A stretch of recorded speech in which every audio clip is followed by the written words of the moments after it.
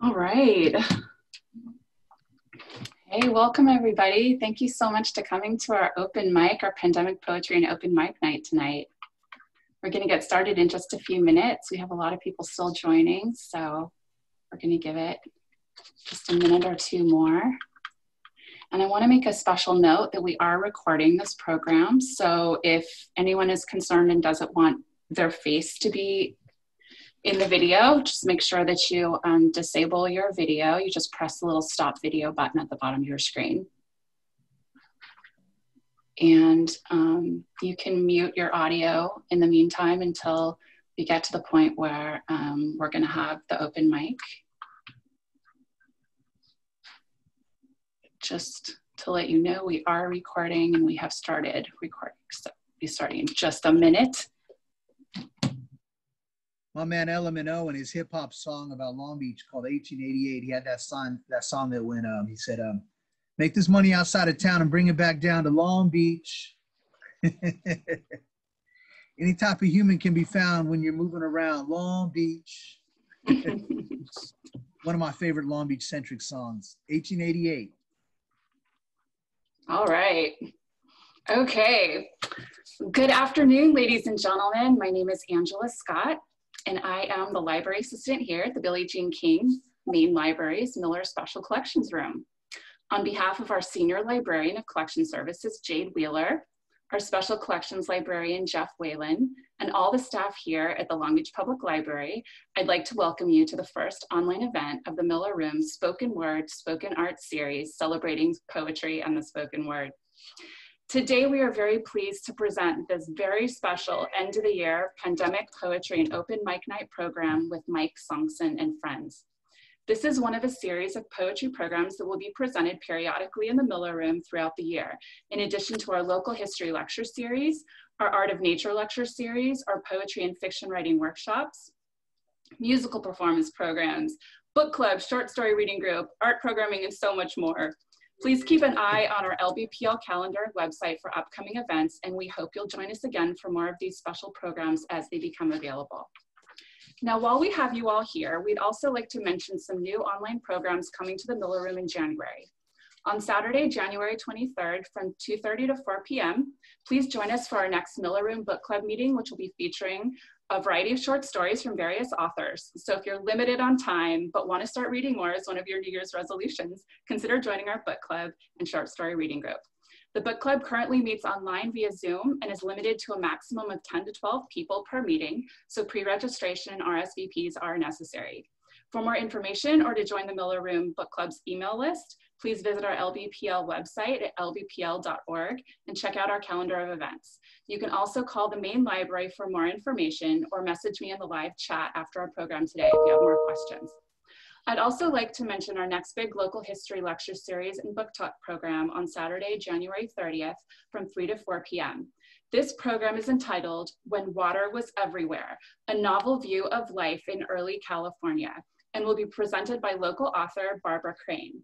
You'll see Long Beach and Southern California as it looked 200 years ago, portrayed in Miss Crane's award-winning historical novel entitled When Water Was Everywhere. Through historic maps, photos, short readings, our local landscape will be re-envisioned through the eyes of the people who once lived here. American immigrants, Mexican Californios, Tongva, Gabrielino Indians, and Spanish Padres will all come to life in this richly imagined past. So please keep an eye on our website and calendar to sign up for the Zoom program.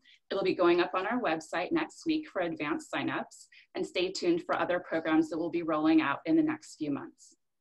Now, getting back to our program for today, it is our pleasure to once again welcome and introduce our featured speaker this afternoon, Mike Sonksen, AKA Mike the Poet. Mike was born at St. Mary's Hospital right here in Long Beach and is a third-generation LA native who has lived his entire life in Los Angeles County. He grew up riding his bike around El Dorado Park and down the San Gabriel River through East Long Beach. Following his graduation from UCLA in 1997, he's published over 500 essays and poems, and his poetry celebrates Southern California history and geography. Mike has an interdisciplinary Master of Arts in English and History and his prose and poetry has been included in programs with the Mayor's Office, the Los Angeles Public Library's Made in LA series, Grand Park, the Music Center, and the Friends of the Los Angeles River.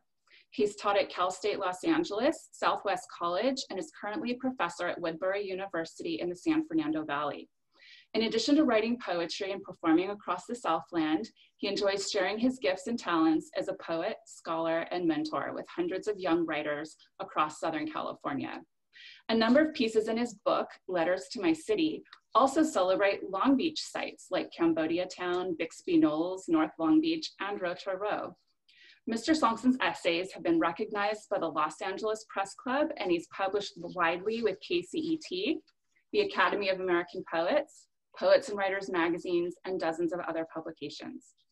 In today's program, Mike will be presenting a lively reading and performance of his own poetry, as well as hosting our end of the year open mic with a few special guests and anyone interested in reflecting and sharing their thoughts on life, 2020 and the pandemic, the new year, or whatever moves you.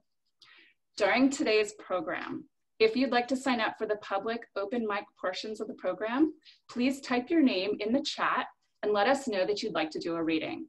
Open mic will be first come, first served, so please sign up early and we'll announce your names as time permits. If you don't want your video to show during the reading, please just make sure to leave your video disabled at the bottom of your screen. Otherwise, you can turn your video on so the audience can see you while you're reading. At the end of the program, if there's time, we'll also have a Q&A that will be moderated through our chat. If you have any questions, please type them into the chat bar, and you'll also see the chat button at the bottom of your screen, and you can type and submit your questions there. Mike and his guests will answer questions as time permits. The program will officially end at 5:30 p.m. if you need to leave, but you're welcome to stay and continue asking questions via chat until 5:45. We'll also be sending out an email soon with a link to the archived video recording of this program, so you can also watch it later at your leisure. Finally, as I mentioned earlier, we are recording this program today, so if you don't want your face to be seen in the video during the program, please make sure to disable your video feed by clicking on the Stop Video button at the bottom of your screen. You'll still be able to see the presentation, but we just won't be able to see you. So if you're having difficulty with your audio or video, please let us know in the chat so we can assist you remotely. So thank you again for joining us today, everyone. And without further ado, ladies and gentlemen, the Miller Room is pleased to present our very special guests, Mike the Poet and friends. Thank you very much, Angela. Long Beach. Yeah. Hey, it's really great to see everybody. And I want to tell you a story. About a year and a half ago, I was driving down the 710 and I exited Broadway. And as I went east on Broadway, I looked to my right and saw a beautiful brand new building. And I was like, you know, what is that? And I circled back around and I saw the sign, yeah, coming up, opening the brand new Billie Jean King Library in Long Beach. And Billie Jean King, of course, was the great tennis star who went to Poly High School. And she also, by the way, went to Cal State LA, interestingly enough. They've named a location after her at Cal State LA as well. But the Billie Jean King New Library is gorgeous. It is a really beautiful library. And I immediately got in touch with them, and I did a reading for my book, Letters to My City, about a year ago, shortly after the library opened in early January. And so as 2020, nobody foresaw the pandemic, of course, in January. So here we are ending 2020, and what a better way to close out the year at the very beautiful library that I started it at. So I'm going to do a poem right now, but then I'm going to try to get up as many poets as possible. We're going to start off with a few special guests, and then we're going to try to get up as many folks as possible. So this is really about the community and about sharing space and build the bridge, lay down the bricks, fill in the ridges, stack the sticks, feed the fire, consider the cost, take it up higher, the city is ours. All right, folks, so I'm going to read a poem right now. This poem is called Parallel Parking on Memory Lane. Born in Long Beach in 1974, sooner than later, my parents divorced. My mom shut the door and went back to work, teaching elementary in North Long Beach. My dad moved out to Orange County. A few years later, over to Arizona. Every few Sundays, he came over. Grease was the word, my sister on roller skates. We lived in Cerritos in a tract house. My grandparents lived in Long Beach, just south, down the 605 freeway west of El Dorado Park. We saw them almost every single day. Summer evening suppers in the backyard, we barbecued and then had s'mores. Saturday bike rides with my grandfather. Sunday morning drives with my father. Friday night TV with my grandma, the Sears catalog for my pajamas. Original rituals that make a family. Homemade vegetable soup in the late afternoon. I was riding shotgun in my mom's blue Malibu. Driving to Seal Beach, south on Seal Beach. Los Cerritos wetlands with willow thickets. Trees versus technology, my childhood sanctuary, my sister running cross country. I pedaled across LA County, buying baseball cards in Hawaiian Gardens. Whenever I close my eyes, I'm still riding. Bundled up after El Nino rain, parallel parking on memory lane. I memorized facts looking at maps. Driving down the Lamo brings it all back. Driving down Del Amo brings it all back, folks. You know how these streets are. And before the freeways, the streets were the freeways. Artesia Boulevard was the 91. San Fernando Road was the 5. Sepulveda was the 405. Olympic Boulevard was 10th Street. And Imperial Highway was the 105. So this is how we do it, live and direct. It's beautiful to see everybody. And I'll tell you what I'm going to do. I have 5 special guests who are going to do short sets of about 2 pieces each. And then we're going to start bringing up the open mic. So whenever I host these open mics, I do my best to get everybody up. So we're about community service. We're trying to get everybody up.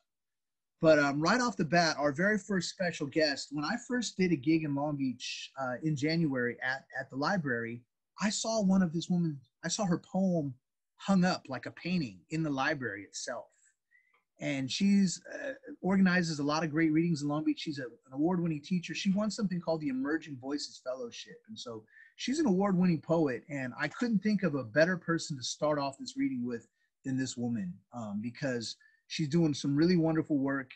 And as I said, I saw her poem that was displayed in the library like it was a painting. So without further ado, can we give it up for Miss Nancy Lene Wu? Hi, everyone. Oh, Mike, it's great to see you and to see everyone here and to see a photograph of the Miller Room. Thank you so much. Okay. Woo, going first, let me just pull up a poem here real quick because that is a thing I should have available to me. Okay, so I'm going to start with a poem that I wrote during, this quarantine time. This is, right now, it's called Cafe Gazelle. So I know we're in Long Beach. Anybody know this great Italian restaurant on 2nd Street called Cafe Gazelle? Maybe, maybe not. Anyway, it's real good. I wrote a poem about it during the time when, we're allowed to go out and sit outside in a restaurant, which I did one time. So this is called Cafe Gazelle. Okay. 2 white cloth napkins are brought to the table, laid down with care. A pair of paper placemats are set and smoothed. The waiter's eyes black pyramids above his mask, following the arrangement of spoons, knives, and dinner forks, salad forks. We wait and watch. 1 gray parking meter guards this thin strip of tables outside, bulbous gargoyle eyes staring down the small crowd, empty of coins, listening in on the light chatter and gently clinking plates. This is a celebration. We put our phones away and talk of our accomplishments. He passed his certification exam. I completed a 3-week festival of cleaning. The chef's silhouette hovers behind large glass windows. Someone is always lingering near the door. Fake candles flicker in cheap plastic lanterns, spaced evenly among hand sanitizer and what could be fake greenery. Flowing vines and succulents pulsing out of wicker baskets. Hearts of artichoke materialize on ceramic. Onion soup, delicate and buttery, disappears. Beet salad dressed in startling pinkness, gone. We sit quietly, looking. I think I see the tiny shadow of a fairy on the makeshift railing. The waiters care for us, bring us chicken armagnac and clam linguine. A lion's face flashes in the perfectly crumbled snow of Parmesan. Our water glasses are never half empty. Finally, a tray of rainbow cakes appears before us. We choose. We linger in the foggy mist of not yet cold, then float home full as the moon overhead ripening, remembering how the cake was yellow, too, and lustrous. So, Nancy, thank you. Thank Nancy, you. Can you do one more? Yeah, let me pick one real quick. Okay, I'll do this one. This is so like maybe some of us, you know, we're just at home and I have dreams of traveling. So this is called Somewhere in Montana, maybe. One. I have pockets of questions spilling out answers to nothing, like, do dogs in space still kick in their sleep? What's a plot of land at 50,000 feet cost? How many saints will fit in the heaven of tomorrow? Endlessly I am plagued. The pleasure of thought decays. Imagine how easy it would be to destroy the entire known universe in pursuit of the perfect paperclip. Polar bears are not a high priority for whom? I'll show them. Who am I kidding though? My long hot baths don't give a damn. I sleep with my phone in my hand. Do something. Save the post office. Glossy marbles tumble out my socket, lost in the red, orange, amber hues of confusion. Everyone you disagree with is right in some way. So I knock logic against faith and keep the winners. How much is an impression worth these days? How about an hourglass shaped like a rat skull trickling coal? Therefore, kneeling on a fault line, I've taken nonsense as my mate for life. It beats trying to decipher the slobber of suits on screens hawking bottom lines. We're going to elope soon and leave the world of presidential equations behind. Some people just aren't cut out for the straight lines of the city. All of us bumping along and beeping at each other, blowing darts in secret. Where we're going, there won't be sirens or dishwashers, just bunkers of books and lounge chairs, trickling rivers of translucent water, and a slowness that starts to feel like being wrapped in fresh butter. We might know we're headed for the oven and adorn our lips with rosemary. The place I call home is dried up and burning. I want simplicity. I want to be the rodeo I think I am, equal parts open spaces to roam and a coin slot bucking machine. Why Montana? A friend of a friend said something about quail and a pillow of stars. My eyeballs are footballs I want to throw like a lasso around the grandeur of ellipses. What kind of adventure is this after all? I was born into a world of language. We have everything we need. My truest lover and I. Hocus pocus, blabbling, baloney, gibber and junk. We can make anything up and lose sense of the difference between a scarecrow and a balloon animal. Nothing's at stake. No one is forgetting the Holocaust. We will all live forever. The edges of the cornfield start to wiggle. A body left out here won't be found for days. When circus clowns circle overhead, we play dead and then book it back to the bus station, yanking furiously, staring through glass. Okay, those are both kind of long, so thank you for listening. Thank you, Mike. I appreciate it.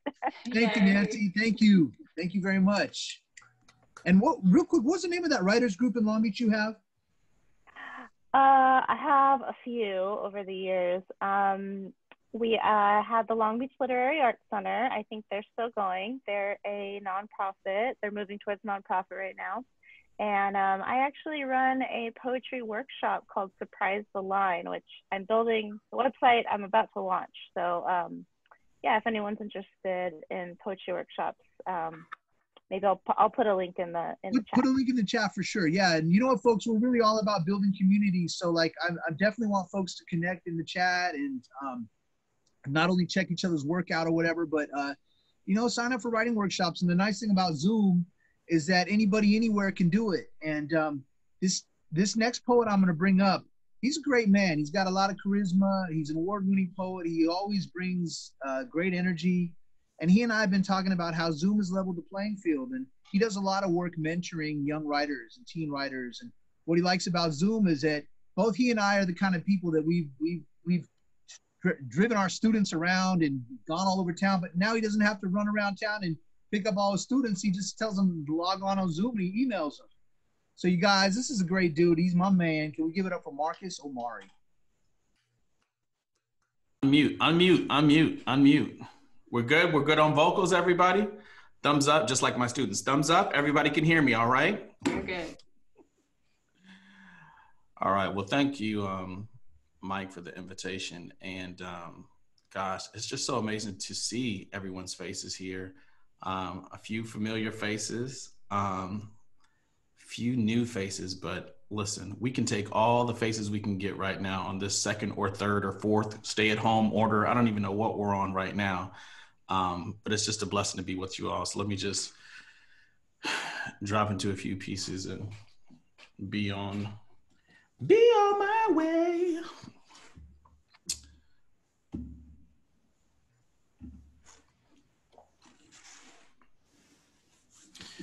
We would ask that all those present please remove your hearts before entering this bridal chamber. We would ask that all those present please remove your hearts. Slide them off like tormented slippers, silver, ruby, gold, glass, or otherwise. Shed them off like monstrous aboriginal masks, exposing eroding parietal art inscribed in winter, equinox, autumn, solstice, or otherwise. Behold them aloft like star-crossed sage, smoldering omen of Icarus, smudging amber-faced ecliptic moons, flamed out benediction of the phoenix ruined, albeit blessed to fall out of favor, out of flight, out of heaven, empyrean, ether, or otherwise. Amen. Either way, amen. We would ask all those present to please remove their hearts. Snatch them back to the chronicles from whence they came. Bind them by the seat of their souls to the tear-stained precipice. Cast them deep into the folds of the earth to rot amongst the flesh of other stillborn demigods. Now somebody turn to your neighbor. Somebody turn to your Zoom neighbor and say, neighbor, please remove your hearts and open your minds if you would. Turn back to the book on broken promises. Turn back, I say. Turn back to chapter 13, verse 8. Exhale when you have it. All hail when you have it. Exhale when you have it. All hail when you have it. Shall we begin? Shall we begin with a tale of she, mahogany siren of rose red hair who carries a Palestinian touch. Genteel sting refreshes my memory like bumblebees and chrysanthemums. She is crouched in heroine position beneath the stone table, bow bent back and strung with the remaining locks of her own hair, the rest of which went to temple, the rest of which went overseas, the rest of which is being sold off Slauson right now at Cold War prices to women who are busy doing battle with the images of themselves in the mirror daily. But through the looking glass, she is Yemaya, face painted with soil and pomegranate, listening for echoes of her epilogue in the sea, searching for the scent of salvation in the air, fading into visions of her crown in the surf, bleeding out in the shadows of the altar, aching for one last shot. Shall we begin?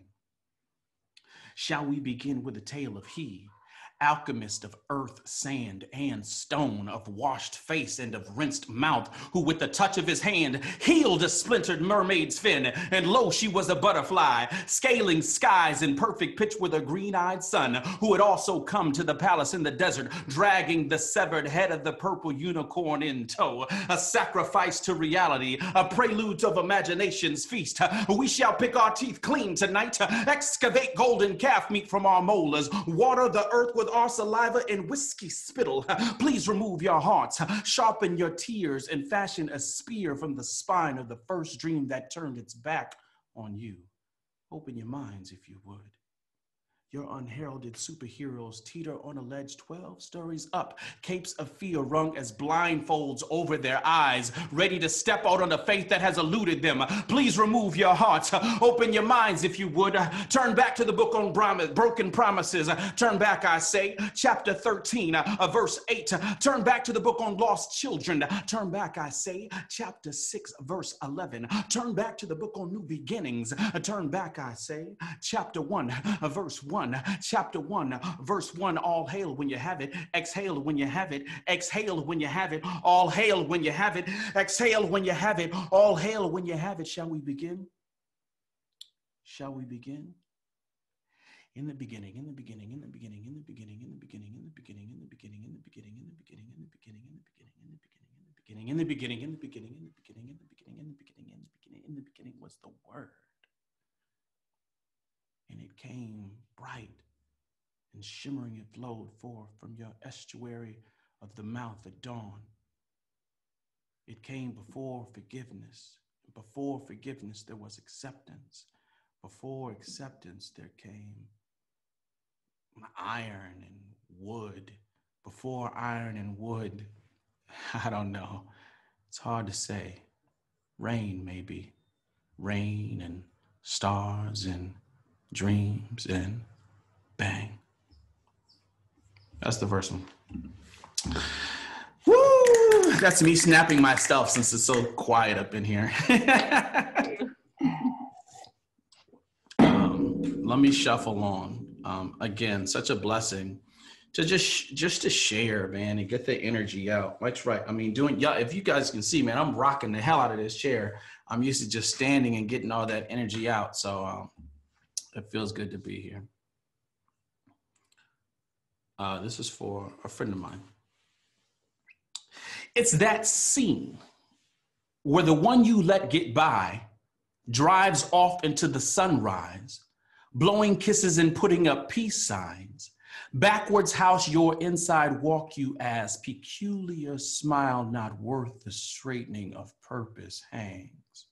Slant, fades, like or as faith in stained glass Shiloh Baptist shepherds. It's that scene.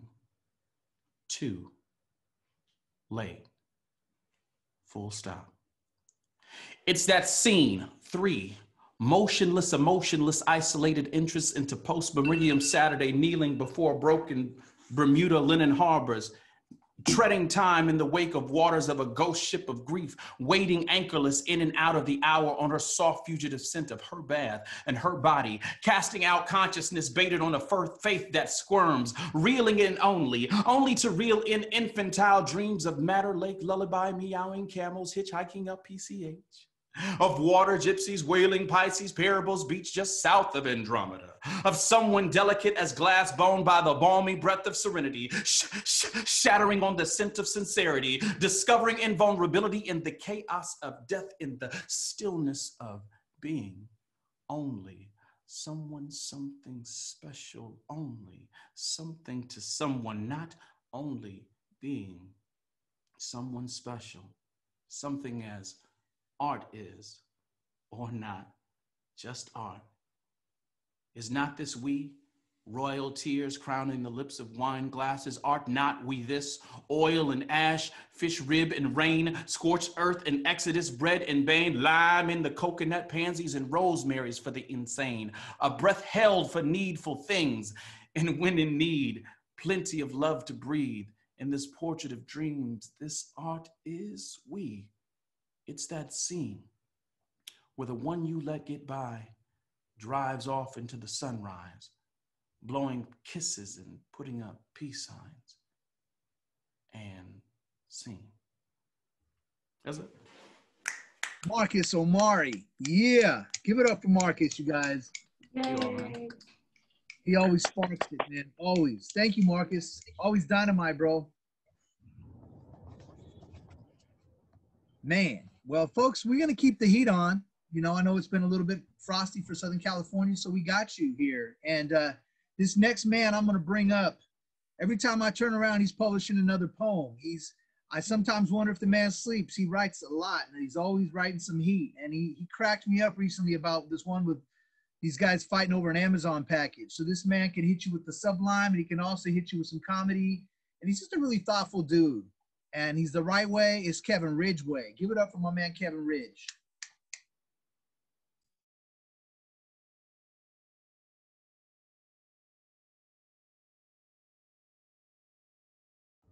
Can you hear me? We can hear you. Excellent. Okay. This poem I'm going to open with is called The Death of the Coppertone Girl. The billboard stood above Interstate 5. It featured a pretty cartoon girl with her bikini bottoms pulled down in a mechanical tug of war with a deranged cartoon dog, which showed off the tan line of her pale derriere. She lost one of her legs during a storm that left the dog decapitated and with less of an appetite for bikinis. They both stood there until the bitter end, when they disappeared, and the sign turned into a large ad that read, "Shop at Walmart," which forced me to grieve the loss of the first woman I fell in love with and could not save.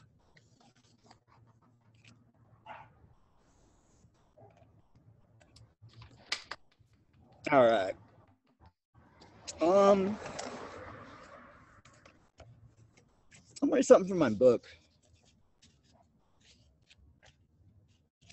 called Kamikaze Summer. Early that last June of school, I received dozens of get well soon letters from classmates in response to a week earlier when I swallowed a bottle of sleeping pills that landed me in an adolescent psychiatric ward. Flowers and a great big stuffed animals waiting at the front hospital desk. I cannot remember much about that day, other than all the revisions my suicide letter went through. And I nearly lost my nerve with Brian Wilson singing on top of a teenage symphony to God that made me dwell too much on small tragedies.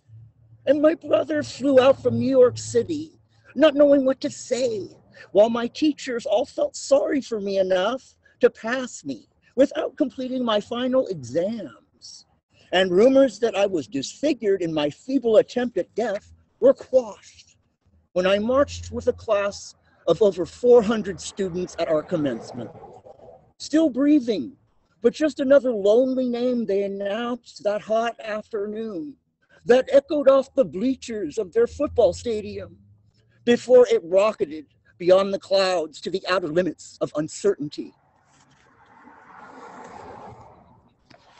Kevin. Thank you. With that bungalow behind you, bro. California bungalow. Kevin, thank you, man. I always love your work, and I love it how you write about something and you'll be talking about Atlantic and 10th Street, and I'm like, yo, I was born at Atlantic and 10th Street. So yeah, that's you're a trip. OG poet, Kevin, and thank you, brother. Give it up for Kevin. Absolutely, thank you. Thank you, man. Thank you. Thank you, man. Appreciate it. Thank you. Thank you. Folks, all right, well, I'm trying to, like I said, we're gonna keep it moving. This next man up is an award-winning poet and professor and just a great dude, and he's taught me a lot, and we take a lot of fun missions together. We go eat some lunch together. We'll take a walk along the Great Wall of Los Angeles, and he teaches me a lot of things. This is my homeboy, Alan Aquino.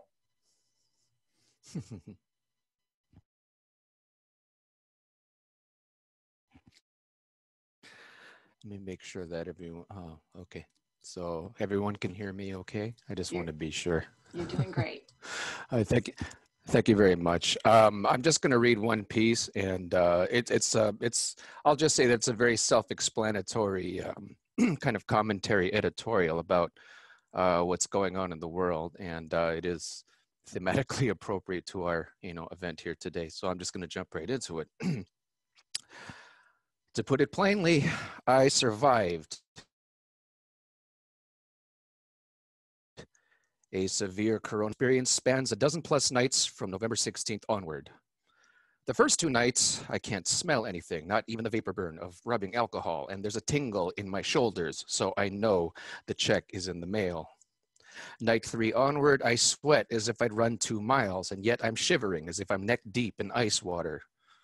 My muscles ache as sudden sporadic cramps hit me like knives in random places, my palms, my ribs, my foot, my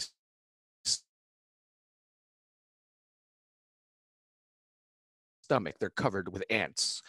Luckily, I can more or less control my breath and I don't have a migraine, but nonetheless, my head feels like a swollen water balloon and I can't sleep unless I take at least a double dose of Advil. Of course, I'd love to eat, but my stomach assures me that I'm going to puke. Aside from a mini box of raisins, I avoid solid food for days. I force down a vitamins cocktail twice a day, chased by gallons of water. Every time I swallow, my insides rattle with anger. My marrow is frigid. My clothes and bed sheets are saturated. I sink into uneven naps like a hibernating laptop. I close my eyes and breathe. I meditate and pray in the darkness, and every night feels like I'm performing the Roman exorcism on myself. Even though my COVID symptoms might be considered mild, they are a formidable demon. There's a moment during the height of my delirium when I call out to my long deceased cognitive of what I am doing. There's a corner of my consciousness that literally articulates, dude, you're talking aloud to dead people, but it's okay, say that shit. At one point, I'm laughing aloud as if the 3 of us shared a joke. I don't remember everything I said, but I remember uttering something along the lines of, anyway, I'll be home soon, okay? Can't wait to see you.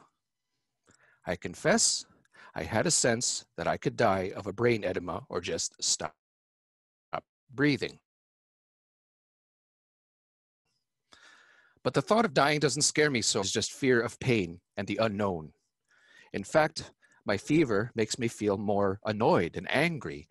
I hate how people still don't mask up and just carry on, as if the world is not in danger. I pray those arrogant folks get lessons in humility. I hate how warped their priorities are, as if the reality of what I and millions of others are literally enduring is just a mild inconvenience that they can sidestep. People are simply not taking this pandemic seriously enough. Because the only thing that'll piss me off more than coronavirus itself is an avalanche of condescending comments and pointless questions. But no matter, amidst my silence, by Thanksgiving evening, my fever and cough simmer down. I feel some strength returning and I turn a little more hopeful. By Sunday the 29th, I'm happy to hold down a normal meal. I must say that meditation enables me to mend an emotion picture, and that is how I baby step through this ordeal, without despairing or losing my marbles. Pain strikes me, but I will let the pain go and not waste a moment resenting it. It arrives and leaves, and I simply breathe and keep moving forth one step, one moment at a time. Now, please understand that I do mask up and I am quite sanitary and extremely cautious.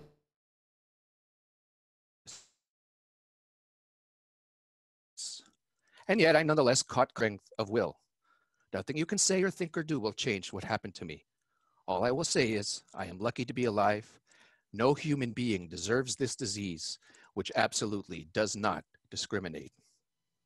And so I will continue to rest and recover I will continue to get up and work because I am not finished with this world. I pray for humanity. I believe we are all being called to be our best. And I do believe global battle, unlike any we've ever known, I believe that the strength we need is all around us. So thank you all for listening. Peace and one love, and please take care of yourselves. Hey, give it up for Alan Aquino. Man. Thank you, Alan. Thank you, Alan. Love you, bro. I'm so glad you're here, man. Thank you. Hey, Alan did a reading with me, folks, in the middle of that, and he didn't even tell me until afterwards that he had the virus. Alan is a hardcore stoic trooper. He hit me like a week later when he was recovering. He's like, hey, man, I didn't tell you, but that reading we did on the 20th, man. Man, Alan. Yeah. Yeah, there are a couple of other, some of you here who joined our last reading on November 20th, and I was actually quite sick during that reading, but I managed to play it off. But, you know, anyway, well, thank you all for your kind attention. Man, great job, Alan. Thank you, man. And that's Alan Aquino, folks. Give it up for Alan, man. Alan is the dude. Thank you. Man, oh man. Well, we're gonna keep it moving, and our next poet up, he's a true blue Angelino, man. He really knows the city, and he can talk to you about neighborhood history and redlining and restrictive housing covenants and just authentic Angelino-ish, man. And he's JT, the LA storyteller. Jimmy Rest knows he's got a great blog, and this dude is a prolific writer. Give it up for my man, JT, the LA storyteller.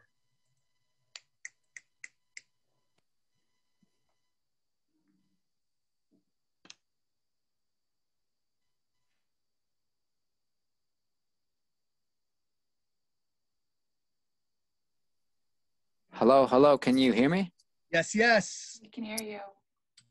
Thanks so much for your poetic words, everyone. And I am honored to participate in this really special end of the year event with you all. And I'm just going to share one poem that I've been working on. It may or may not be finished, but I would love to just get it out to you all and just put it down for this open mic today.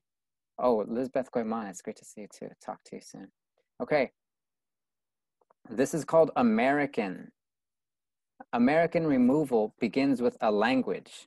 It starts with Indians as uncivilized savages. It expands with Black civilization deemed as N-words and 3/5. It proliferates with Providence, but only for Aryan destiny by the millions. And American removal embraces its robes with an Indian Removal Act, followed by a war on dirty Mexicans, followed by a Chinese Exclusion Act, followed by Filipinos as N-words, followed by Japs keep moving. American removal tests its first PSAs with public enemies, hobos, tramps, and vagrants, but ultimately settles for Black and brown youth as gangs. It then sows its modern seeds with a red line. Red line maps delineate our colors, separating undesirables and subversive racial elements from homogeneous, single-family white homes. Until a war to end all wars, that is. 2 atom bombs dropped on Japs, but none on German Nazis or Italian fascists. After the war, it grows to include un-American, Black radicals, and communist hippies into its lexicon. Once these begin to ring hollow, American removal reinvigorates itself. Black drugs and gangs, Black welfare queens, and Latinx and Asian immigrant invasions. It then sanctifies itself, calling on property owners to revolt, followed by national publication on a generation of new super predators, followed by calls to save our state, followed by English only for our children. At the dawn of the 21st century, American removal finds still new lifeblood. Global war on Muslims as terrorists, extremists, and once again, radical. A generation later, it relishes in good people on both sides, shithole countries, stand back and stand by and on. But when you ask American removal about 1 million bodies burned by drones in the global south since 2001, or when you ask American removal about its uniforms shooting down Black men, women, and children, when you ask American removal about the forced sterilization of incarcerated Latina women, or when you ask American Removal about the gentrification of our neighborhoods, its homeless cleanups, even as police patrol new hotels around the corners. When you ask American Removal if it may dignify those it's uprooted with only so much as an acknowledgement, all you get is silence. American Removal concludes with a silence. Thank you, everyone. Hey, folks, that's Jimmy Resnos, a.k.a. JT the LA Storyteller, a.k.a. Jimbo Times. Great job, JT. Thank you, bro. And my man is always blogging, and he writes poems, he writes essays. Check him out, man. He's doing really great work, and he's writing a lot right now about not just East Hollywood, but the intersection of Pico Union, MacArthur Park, historic Filipino town, Little Armenia, Thai town, Koreatown, and he's tying it all together, and he's going to bring you the history and connect the generations. Thank you, JT. And also, man, he makes some really dope hoodies, and I got one for my daughter, and she's rocking it. Los Cuentos, yeah, man, Los Cuentos, check it out. Make some cool masks too. Thank you, JT. All right, well, folks, we're just gonna keep it moving. And you know what? Here's the thing. I pride myself on getting everybody up. So if everyone can do me a favor, everyone that reads, if you can keep it to just under about 3 minutes, that way, because we have about 13, 14 people here, and I want to get everybody up. I want to hear everybody. So I love your 8-minute poems, people, but if you cannot, don't bring an 8-minute poem today. If you got an 8-minute joint, rock it next time. Today, if you can keep it to about 3 minutes, that would be fantastic, just because I want to get everybody up. And, you know, I love everybody. We love everybody equally, so we're trying to get everybody up. So on that note, but tell you what, our next poet I'm going to bring up, she's fantastic. She does a lot of programming, and she's a poet, and she does some organizing in Orange County at the Museo, great museum. And I did a poetry program with her and Marcus just last month, and she's awesome. Can we give it up for Natalie Elaine? Hello, hello, hello. To all the creatives on the line. Hi, Marcus, how are you? I'll keep it moving quick and fast. I am a Southern girl. I'm actually here in Texas right now, but I currently reside in Orange County, California. I've been there about 2 years. So I'm also a yoga instructor. So let's get going. And although I didn't kind of go with the whole pandemic thing, but I guess overall, you could think of it as a way of evolving through this pandemic. So this is a piece I wrote a long time ago, but nonetheless, here it goes. Evolutional woman. She is everything I need to know. The green garden full of flawless red flowers. She is graced with a gorgeous garment. Unbreakable, black, bold, beautiful, intuitive, and strong. The matriarch, the stabilizer, the earth's backbone. Unbreakable, black, bold, blessed, and beautiful. She is graced with a gorgeous garment, charming and cheerful and full of boisterous joviality. From the beginning, she excels, determined to survive. In her womb, the seed of millions, through the ages, she will provide. She is unfazed by obstacles, perpetual in her drive. Kings and queens of all royalty alike are inherently in her bloodline. The green garden full of flawless red flowers, unbreakable, black, bold, blessed, and beautiful. She is graced with a gorgeous garment. Against all odds, she presses on. Not a moment does her love wane. Her aura of invincibility, her spirit of strong will, her disposition of I will succeed regardless of the mountainous hills. She is black, unbreakable, bold, and beautiful. The green garden full of flawless red flowers.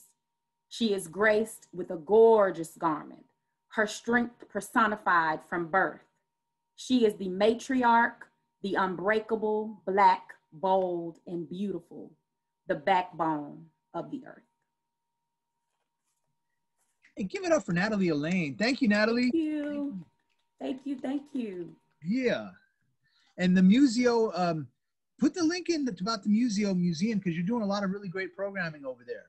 Yes, we have events coming up starting the first of the year every quarter. So I'll definitely be looking for creatives to join me if they like. So definitely, I'll put that information in the link below and my information. That way you can just reach out to me directly if you'd like. Thank you so much, Natalie. Give it up one more time. Thank you, Mike. Thank you so much. Yeah. Hey, folks, we really pride ourselves on 3 generations on the same page, three generations on the same stage, all the ancestors on the same page. This next poet I'm going to bring up right now, he sometimes moonlights as Santa Claus. He's kind of tired because he hit 2 billion homes the other night, but he was just on a recent commercial playing Old St. Nick. And he's always hilarious. They call him Brotherly Love, and he's got some history, and he's an old friend of mine. Guys, give it up for the one and only Lee Beck.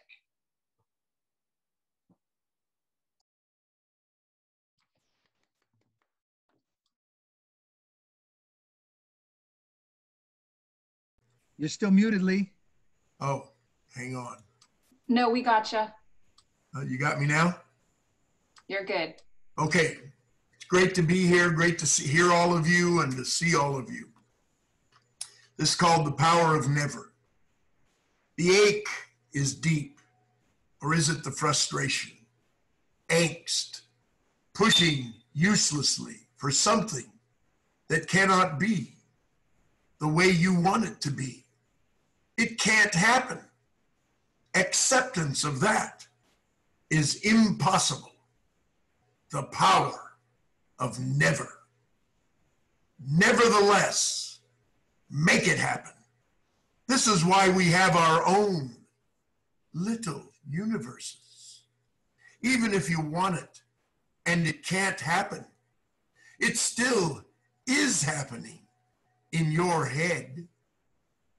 It's part of you already. You won't let it go. Congratulations. You can envision how good life would be with it. If only things could be the way you see it. A perfect spot, like a perfect phone call. Everything and everyone complying.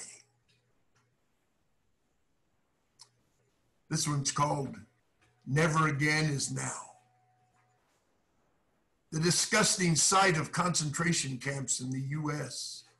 Again, a genuine repeat, as if as a country, we haven't learned a thing. We have a hard time, always a struggle to make progress for human rights and against racism and sexism. We can somehow justify these concentration camps, or at least tolerate them. Otherwise, the streets would be full of protests, like in Chile, where the people hit the streets by the thousands just because the subway fares were raised. In the US, the streets could be full because immigrant children are being taken, separated, and even stolen from their parents, and incarcerated, locked up. Innocent children, often in for-profit concentration camps. Only misuse and abuse can follow, because the plan and the perceived need for the plan is wicked and concocted, racist, opportunistic, criminal, and fascist. It's wrong for humanity, for our survival. We must learn to live together in peace, motivated by more than greed, personal gain, and dominance. The need to be top dog, dominance, American exceptionalism, the great nation, great again, the race bait again, like a big fish hooked on the horror, mega wannabe superior. The minute you think you're superior, you drop to mega inferior. These kids are going to grow up one day, remembering how you took them away, put them in a cage like animals, a cage, concentration camps for kids, actual born children. Thank you. Hey, that's Lee Beck, you guys. Give it up for Lee, man. Lee Beck, man. Brotherly love. Thank you, Lee. Thank you, Lee. Brother, enjoyed being here. Yeah, man. All right. Well, we're gonna keep it moving. This next man we're bringing up, I met him out on Hollywood Boulevard. We both gave some city tours, and he can tell you about Venice Boulevard, and he can tell you about the boardwalk, and he can tell you about Power 106, and he can tell you about what songs Jay Dilla sampled. This is my man, Armand Kennard. How's everybody feeling? Can you hear me okay? I don't know which mic, whether it's this one or the webcam or what. You're doing great. Excellent. Thank you for having me. And for those of you that I know, I wish I could hug you right now. For those of you that I do not know, I wish I could stand next to you and smell you right now. That might come off strange, but there we go. All right. So I wrote these two today. Here we go. First one. Walk forward into the distance. Leave the fears in your dust. White mountains ahead. Clear spirit blow into me. Stepping forward under the blue. Rain makes LA feel brand new. Hearts sing, silent streets, concrete jungle, cables overhead. The sight of the awakening continues. Breath of love struggling to exist. The soaring of birds, watchers, scoping and probing, seeking and swooping. Sky blue, freedom view, all men. Repetitive steps, one line, along the trail of hope, standing firm since my grandmother's birth. Elevation of my vision. I stretch my feeling of joy around the world to all men. All right. This second piece, the West Boulevard Bridge, thank you. The West Boulevard Bridge, I walked over it today, and this is the view that I got, and this is for you guys. Get up, get over. Get up, get over. Feel your power ignite. Breathe in your birthright. Let the strength within you permeate, no matter what around you agitates. Get up, get over. Get up, get over. See what most do not see beyond your physical property. Vibrations shift from your thoughts. Alleviate all the negatives you caught. Get up, go over. Get up, go over. Create a new pattern, draw a new image. You're the only barrier that's in front of you. Free thought is the village. Allow your feeling to unmask. Only then will your joys last. Get up, go over. Get up, go over the bridge. Thank you.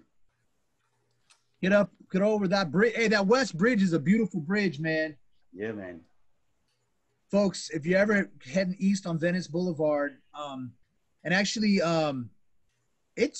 West kind of connects like basically the Crenshaw district to Mid-City, huh? Yeah, it goes over Venice Boulevard, the bridge actually. So been there since 1933. Wow, you catch some sunsets out there sometimes, huh? You go stand out there on the sunset or whatever. Absolutely, it's a great view of the West from that bridge. It was really beautiful today. You know, the day after it rains, all is well in LA. For a couple hours, huh? Armand Kennard, folks. He's always golden. Thank you, Armand. Thank you. Love you guys. Thank you. Bro, thank you, man. Yeah, man. Man. All right. Well, gosh, we got a lot of heat here. Let me see here. You know what? We're gonna fly in a man right now, all the way coming down from Sacramento, and he used to live on LA. And I would rock a poem about Van Ness, and he would talk about he used to teach in San Pedro, and he lived off Van Ness. This is my man, Peter Reel.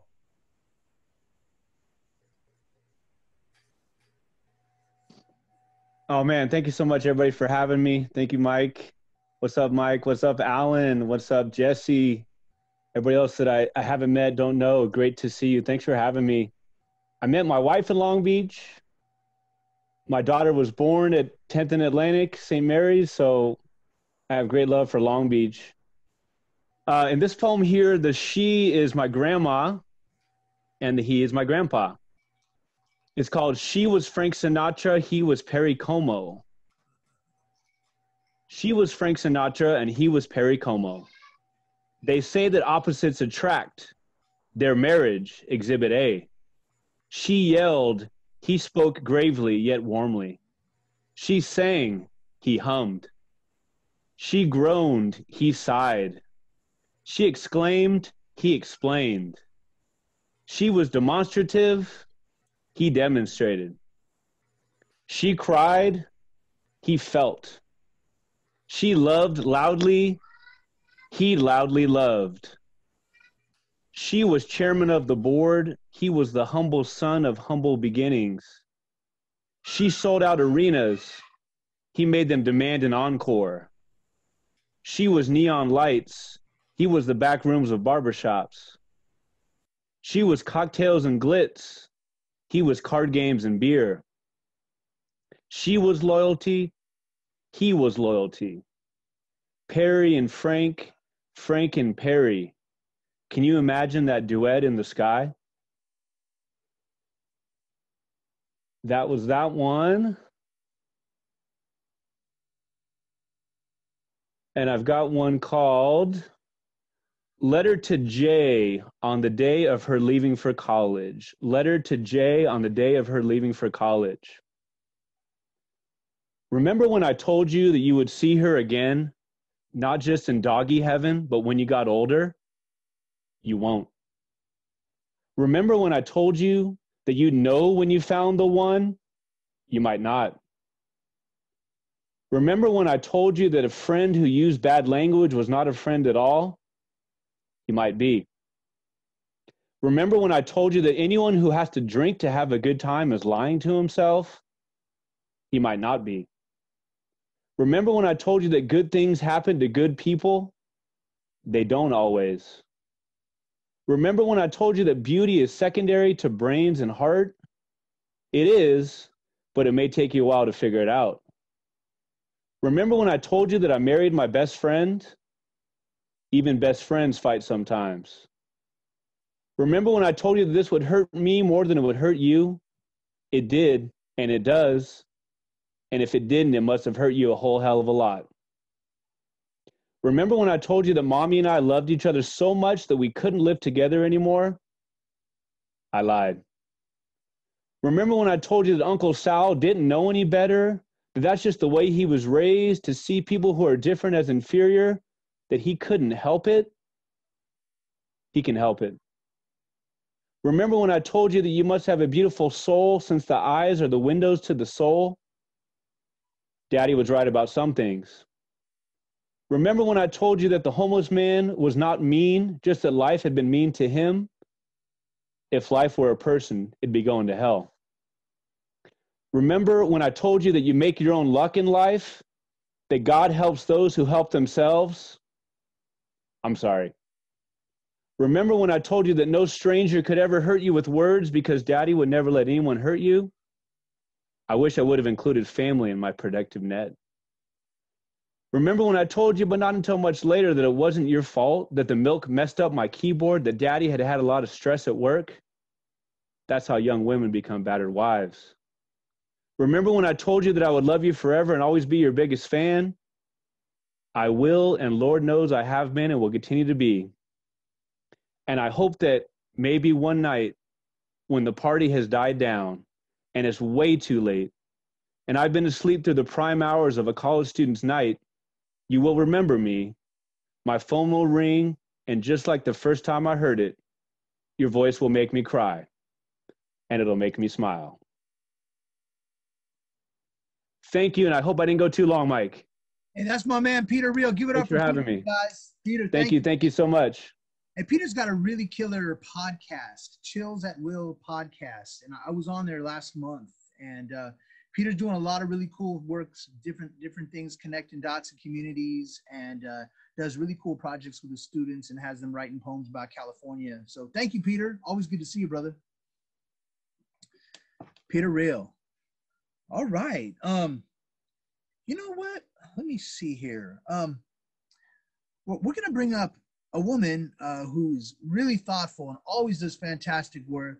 Can we give it up for Miss Lizbeth Koyman?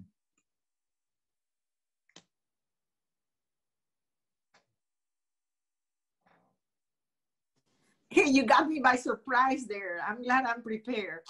I'm going to read something short. If I fall silent today, My hair will weave verses in silver strands in the white spaces between the black lines. Ellipses will well my eyes round down the cobbled streets of my face, while question marks like ornaments will dangle from my earlobes, attentive to the silences of others. My tongue will edit the past mistakes of my actions. The scar on my face will spell agony in all caps. Bolded letters will grow from the tips of my nails. The freckles on my back will tell impossible stories of the tropical land that rests under my eyelids. The keloid on my navel will zipper the wounds of birth with suture stitches.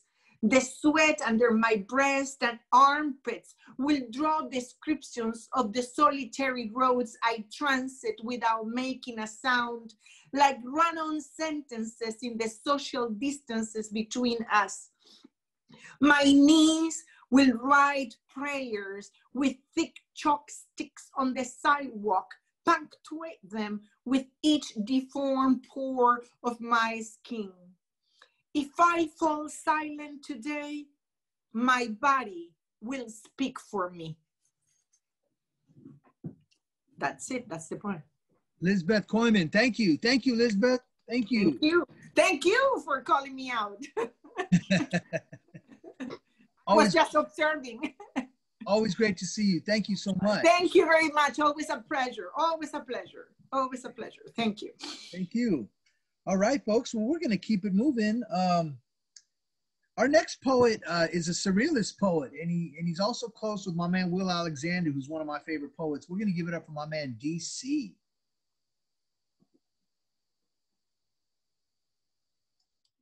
Good evening. Good evening. Can you all hear me? Yes. Hear me and see me? Thanks for providing the space, Mike, and thanks to all the poets who have read tonight thus far. I appreciate it. It's a blessing to share this space with y'all. I'm reading a poem from my book called The Longest Breath. It's called Continuum. As the oracle has indicated, our atomic windows are not cut out for looking twice. If you see a crime where you see my joy, you will have no recompense from your past voices or their ages. The pressure on the nuclear family to raise good customers has become explosive. I would have phoned before just showing up, but there were no amulets in your ears when the collection plate was passed around. A new day is a new breath, and night becomes a new reason to provoke the bones to prostration. Chimneys awaken crows like mourning in your wounds. This is nowhere to rest the shadow after jousting with the year of the ram. A light is a voice for missing persons. The dogs of war show their teeth at the floor of your dust factory. The ears are bent towards old souls tied around telephone wire. The crowds have gathered to watch Al make these mountains new again. Voices of the dead make you feel alive and holy. A moon in a room lit and flickering, transmuted in a dream in a dream. The crowbar in the mind or marigolds on the counter. I've never forgotten anything of mountains or madhouses. It is only worlds within worlds within worlds. Still the eyes refuse to speak. Thank you. DC. Hey, That Longest Breath is a dope book, man. Thank you, Mike. I appreciate you, man. Appreciate you, man. Thank you. Knowledge, right? What was that clothing line again? Oh, Almaic. Almaic. Yeah, I'm rocking it tonight. Almaic, and you're part of one of the designers, right? You're part of the team with that? Yeah, I was. One of my best friends, Hussein, he was the main designer, and I was working with him for a few years. Yeah. Man, well, DC, thanks for all you do, bro. Thank you so much, Mike. Appreciate you, man. Give it up for DC, folks. Yeah. He had a cool blurb on his book from Will Alexander, who is maybe the premier surrealist poet on the planet, man. So DC is always great. Nice to see you, DC. All right, you know what? This next poll we're going to bring up, where I teach is a place called Woodbury University, and we host an open mic there called Verse Come, Verse Serve. And this next young man is not only taking a couple classes with me, but he is the host of the poetry event on campus that I've helped start and produce. And he's a fantastic dude. He's always on top of these poems. Can we give it up for my man Joshua Jones? Appreciate you, Mike, man. Appreciate being here. If you guys have somebody that you care about and that you hold down, or you have somebody that cares about you and is holding you down, always love and take care of them. You give my heart peace. The way you smile makes me feel at ease, and you make me believe love is possible. And you give my heart peace. The way your breath hits the air and forms into word calms my anxieties. And I desire to be right there in your heart as you hold me with your eyes. There's no need to wonder where your love lies. And you give my heart peace. You make me feel like more than a man in ways that I'll never understand. And I wish that my hand wasn't so small so I could love you more. And I adore everything about you. And you give my heart peace. I sit down and feast on your majesty, and I'm encapsulated by your radiance. And I thank you for your patience. And you give my heart peace. You stole my heart like a thief, and you eliminated my unbelief. And I thank God my ribs are the best part of me, and you give my heart peace. I lay my head on your chest, and the song of your heartbeat steals my breath. The sound coming from your chest is my favorite song. The way you hold on to me makes me realize that you love me and don't want me to go. You show me that you love me. That you show me that love is more than just a four-letter word. It's more than a noun and deeper than a verb. In fact, it's a three-letter word. It's you. All that you are, all that you represent, time you spent pouring into me, all that you are, all that you be, you embody love. And I'm thankful you share it with me. I'm not too proud to see that a woman like you is not found easily. If only you existed in reality and were not something that I created, a mere fallacy, and I could be as happy as I pretend to be. Thank you. Joshua Jones on that poem. Josh Jones. We have an event called Verse Come, Verse Serve that we do every other Tuesday, usually from 12 to 1 at Woodbury University. We do it on Ring Central, which is Woodbury's version of Zoom or whatever. But we've had Alan Aquino as a guest. We've had Christopher Siders as a guest.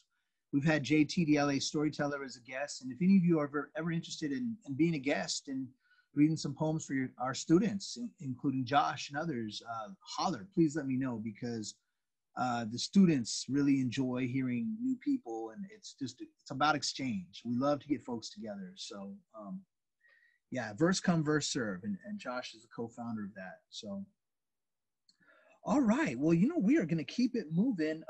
We're going to bring it up for a man who's coming out of Monrovia, California, and he likes to build bridges, and he's a thoughtful dude, and he connected me to a great space in Monrovia called Espresso Mi Cultura. This is my man, Jesse Tovar. Give it up for Jesse. Well, thank you, Mike, for that. I really appreciate that. And hello, P, Alan, Marcus, and everyone else here. Hello, Miller Room. So I'm going to read for you real quick is a post-pandemic poem that has been published in Harvest International at Cal Poly Pomona, and it's titled When They Grab a Light Beer. When they grab a light beer together again, they will sit together. They won't share fries. They will talk, and they won't poke each other's arms. They will laugh, and they'll try their best not to touch their faces. They will eat cashew cheese pizza together again. Before they go their separate ways, they will say later instead of side hugging or bumping fists. Thank you. Jesse. Thank you, Jesse. Do we still have Supriti Patra? I'm here. Hey, Supriti, how you doing? I'm doing great. Happy to have you here. Please share something. Okay, I'm a 15-year-old freshman in Milpitas High School, Santa Clara County. My poem is, well, for post-pandemic. It's named Learned. Let me start. We lived through so much. We lost so many. We got so many survivors. We fought so many wars. We fought for rights. We questioned our morals. We doubted our choices. After so much, we still doubt ourselves. Is it our capability? Is it our personality? Is it our opinions? Or is it us? Why do I let them choose me? Why am I still with them? Do I need their support or do they need mine? If none of those matter, how did I let them define me? How did I let them label me? I reflected on my actions. I questioned my decisions. I integrated with my past. How did I miss this? Why did I believe grass on the other side is greener? Did they fool me so much that I lost my path? Or after so much consideration, I finally found my path. People gave me options. Memories showed me reality. Love gave me strength. Time let me think.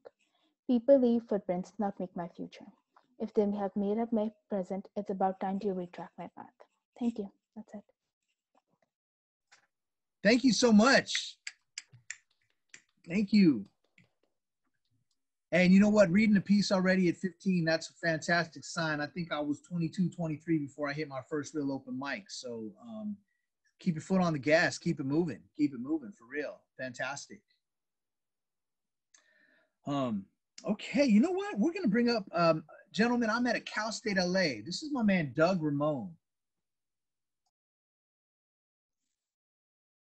Thanks, Mike. Hi, everybody. Thank you for having me. Thank you for making some room for me tonight. I'm going to read a pandemic piece I wrote back in the beginning of May. I call it The New Normal, and it should come with a parental advisory. There is some profanity here. One catastrophic worry after another, a relentless stream of anxiety that spikes and drops as news reports narrate some new problem to add to our new normal of the week. It started with the pandemic, then toilet paper shortages, no hand sanitizer or wipes, food supply disruptions, meat shortages, the threat of worldwide hunger and starvation, economic collapse, fucking murder hornets, thousands of people protesting for Black justice, white militias on the streets, propaganda spreading faster than the virus, millions who believe this is all an overblown hoax governments coaxed up to expand their powers of surveillance and oppression. The latter half being true. Worldwide isolation, depression, anxiety, despair. And it's only been 2 months. 2 months? What the fuck? I write this as I sit on the toilet because like feces expelling the body, I need to get this shit out of my mind. The news and social media flood me with toxins. I need to filter out from useful information to keep up to date with what we face. It all does more harm than good in higher doses, regardless of filter. You can't consume too much of this because you wind up with cerebral indigestion. You wind up journaling on the toilet because you can't think of anything else.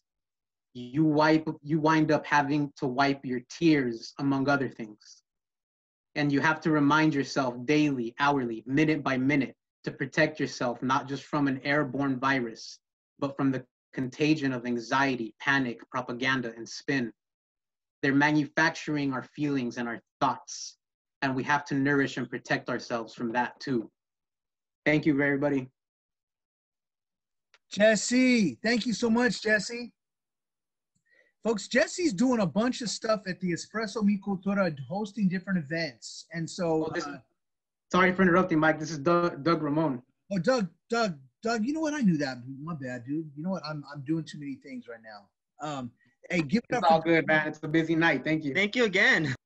Thank you. Yeah, thank you, Doug Ramon. And man, we got 2 more people, but I'm going to try to get up 1 or 2 more people after that.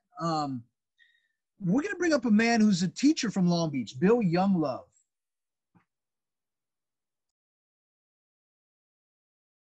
Can you hear me? Yeah. You're coming in. Okay. Let me just change my view. Thank you.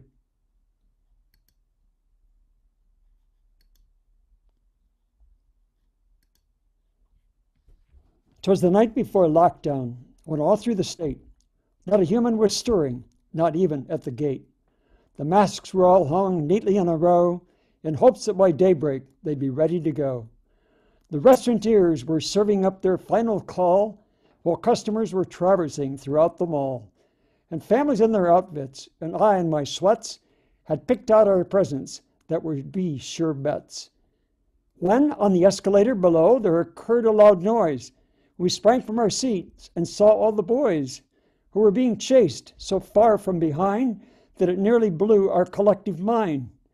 It seems that their faces were exposed to the world, and officers in full force after them hurled.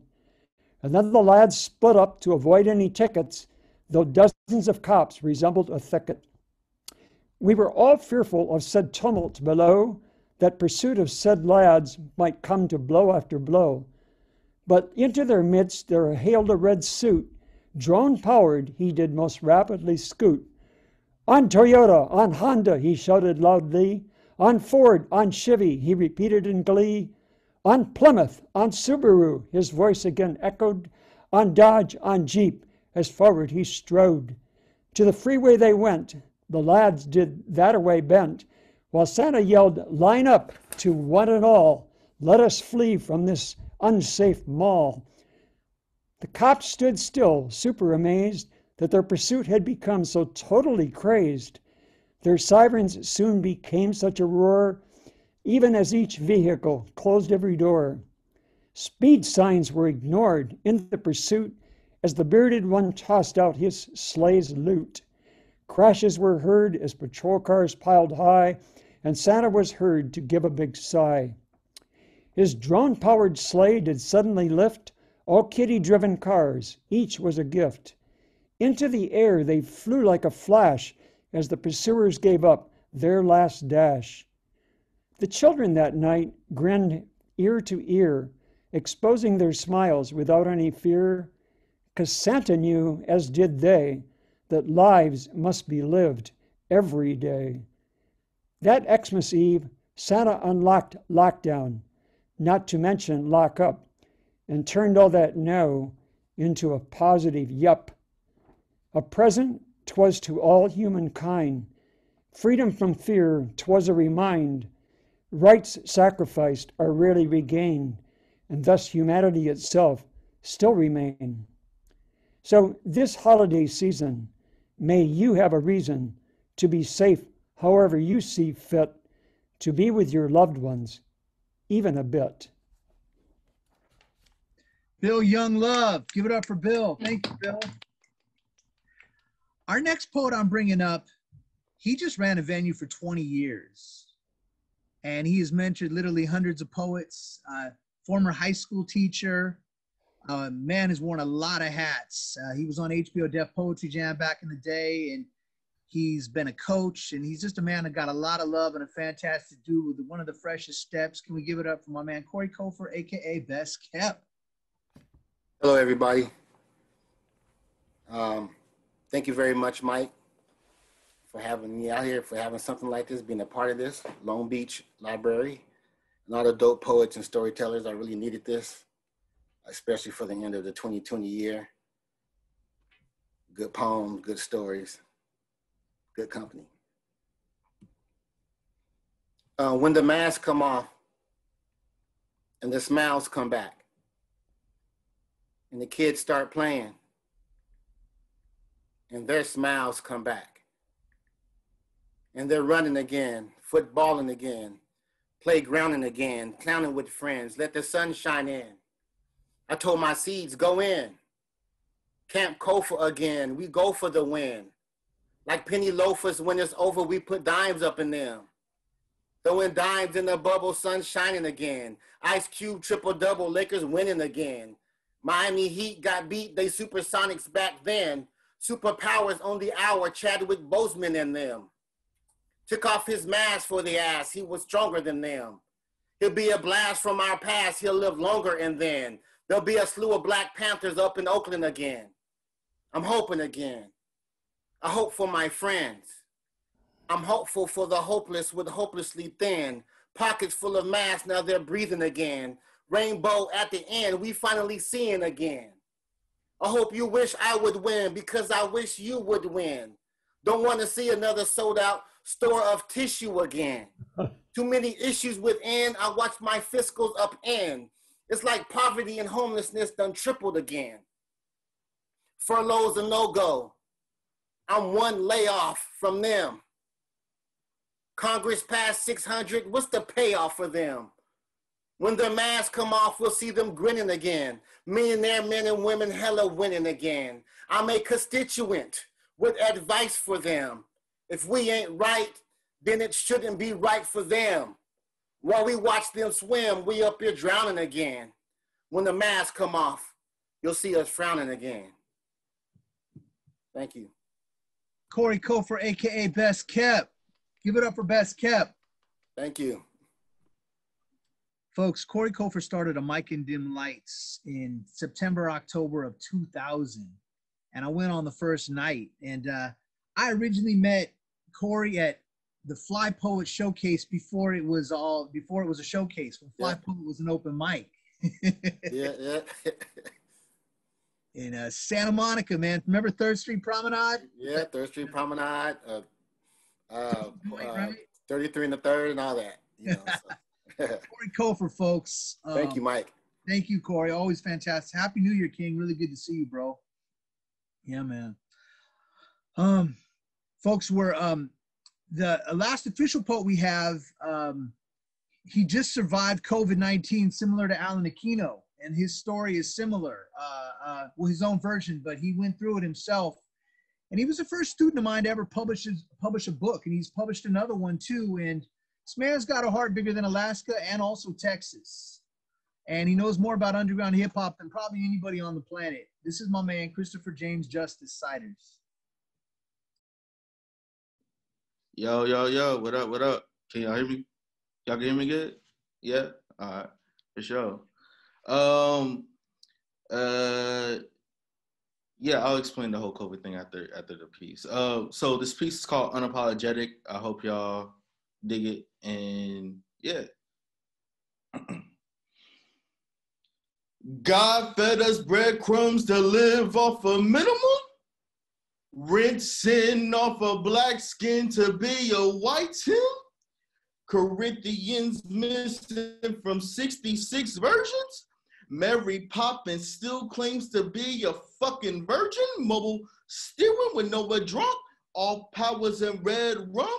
Eve remains unsung in the fucking patriarch. While homophobia rise from the freaking graveyard. I'll be tired, y'all.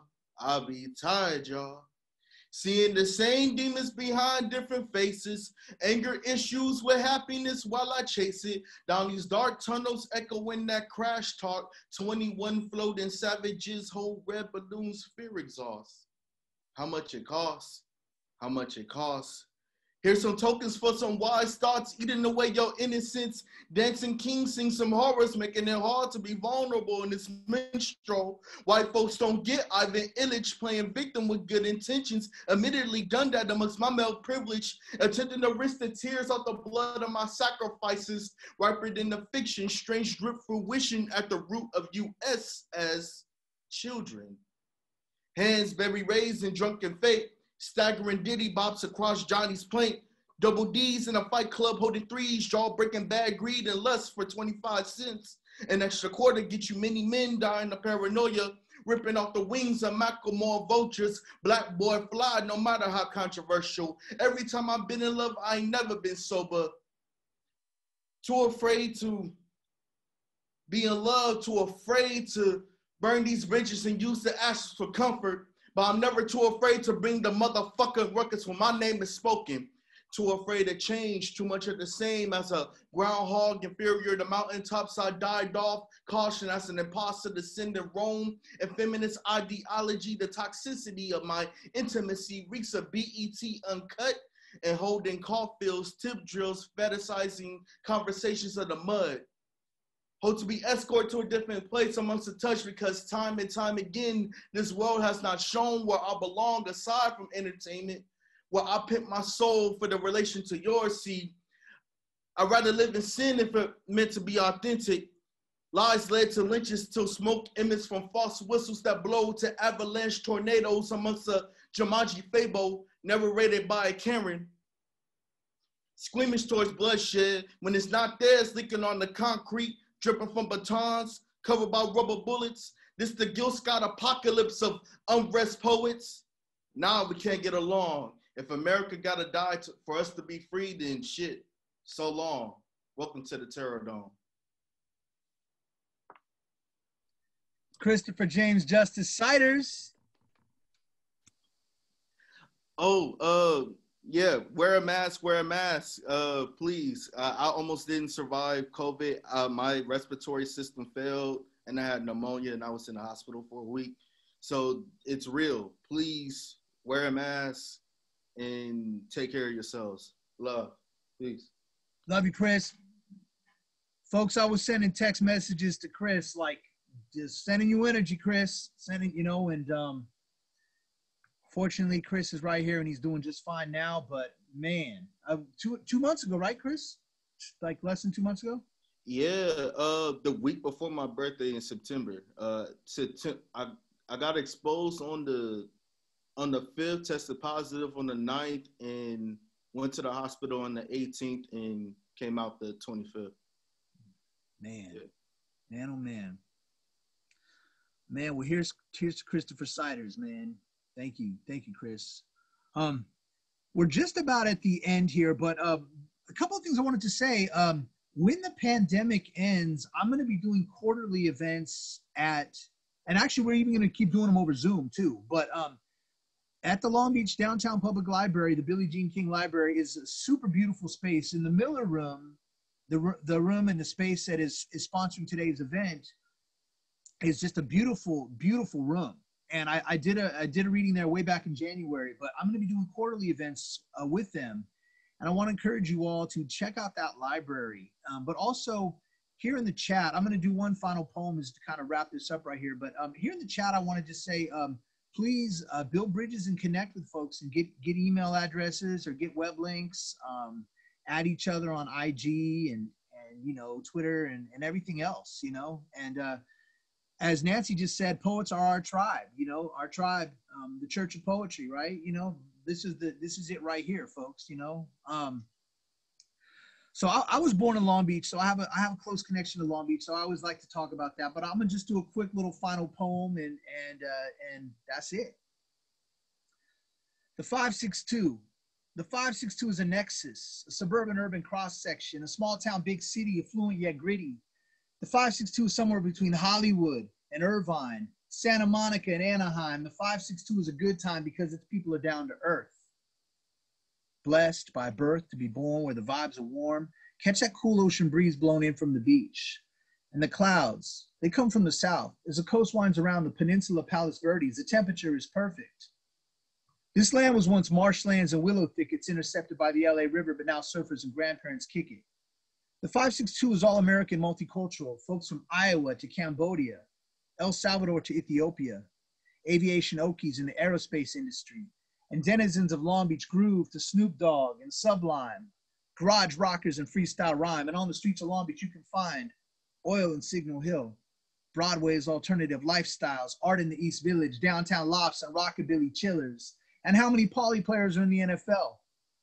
From JoJo's to the Prospector, Cohiba to the Blue Cafe, drinking sangria on a hot day. The Barflies cruise from the 49er to Belmont Shore, Ferns to the V-Room.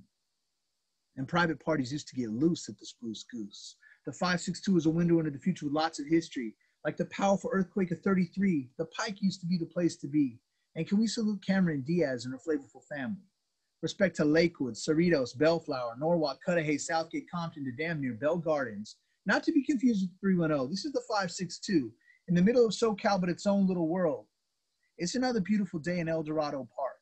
In the place of my birth and in the home of my heart, this is the 562. Woo! Thank you, people. Thank you so much, everybody. And you know what? We're going to turn it back over to Angela, our librarian in the Miller Room. And Angela, take it away. Well, I just want to thank you, everybody, so much. Thank you to Mike and to all of our special guests who have participated in our program tonight. You guys have amazing vision, voice, emotion, passion. It's powerful. It really moved me, and I'm sure everybody can say the same thing here. It's just been so inspiring. And I want to thank you all again for joining us, and all of our patrons in the community who have been listening in and just sucking all of this up today. I want to also thank our library administration and staff, friends of the library, the LBPL Foundation, and all of our contacts in the poetry community and elsewhere who have helped to get this out to everyone today. And I hope that you'll join us again in the future. We have more upcoming programs. Have a very safe, healthy, happy New Year. We're gonna stick around for another 10 minutes or so until about 5:45, and then we're gonna have a hard stop of the program. But if you want to unmute yourselves and chat or ask any questions. Mike will take some Q&A. If anybody has anything they want to say, feel free to do it now. But again, thank you so much for joining us, and take it away, Mike. Thanks, everybody. Thank you, everybody. And like I said, connect with some folks, and we really appreciate you all. And thanks to everybody. And fantastic job, everyone. Thank you. All right, awesome. Did anybody have any questions, or if you have any information you want to share in the chat, go right ahead. I also have some information here I'm going to put up on the screen for some of our guest poets earlier. If you want, you can copy this information down as well.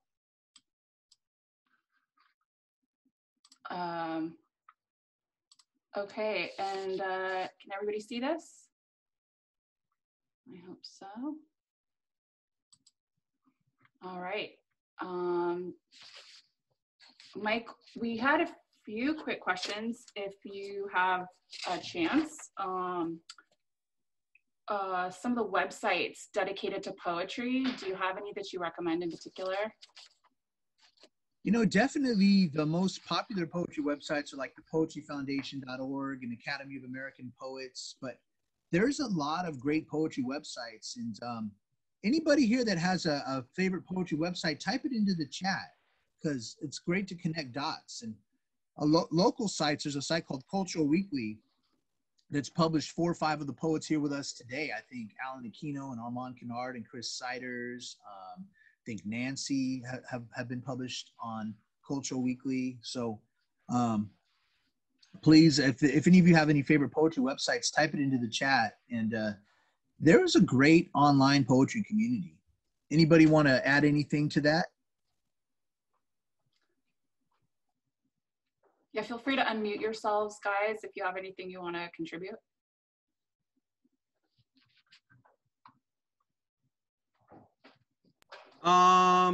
Let's see. I'm organizing a poetry and prose event series at My Place Cafe in Pasadena, California. And on January 8th, we're going to have Cal State Long Beach MFA graduate Andrew Liu read out of his thesis, aka poetry collection.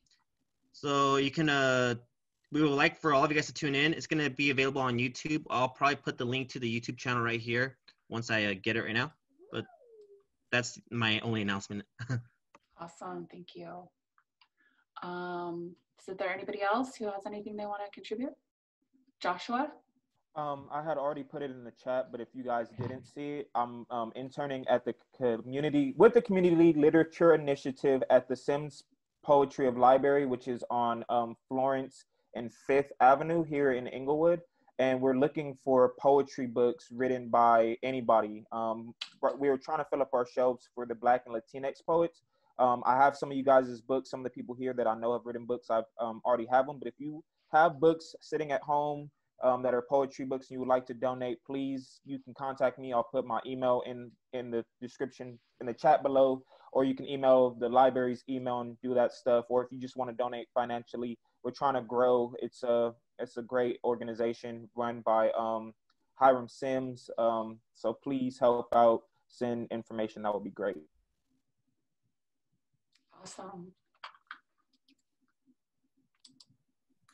I'm a student at the Community Literature Initiative, and I approve this message. Yay.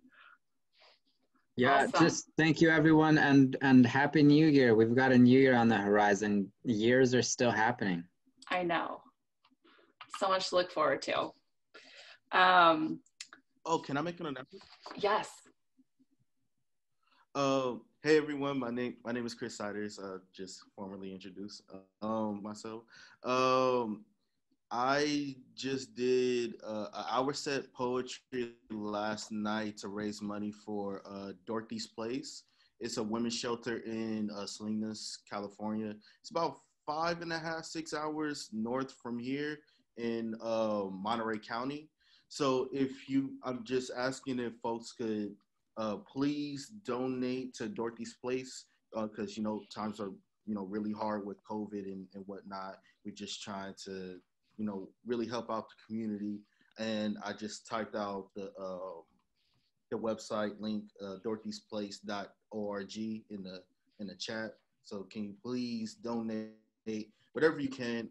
It'll be greatly appreciated. Thank you. Thank you so much. Mike, we had a quick question. And I noticed that we did have some younger writers here today, which I thought was really amazing.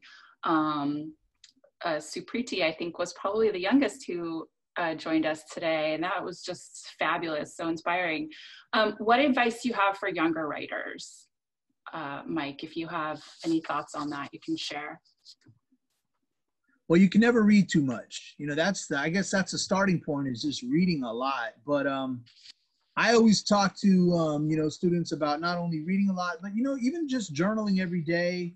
And a lot of times journaling, even if you're just journaling about your everyday life, because writing is thinking, and the more you write, the better you'll be. And so also, writing gives you some good inner unity. It gives you that, helps you get the spiders out of the corners, right? Yep. All right. Okay. I have something to say, and I'm gonna echo Mike's words. Like 5 years ago, I ran into him in one reading. Is keep showing up.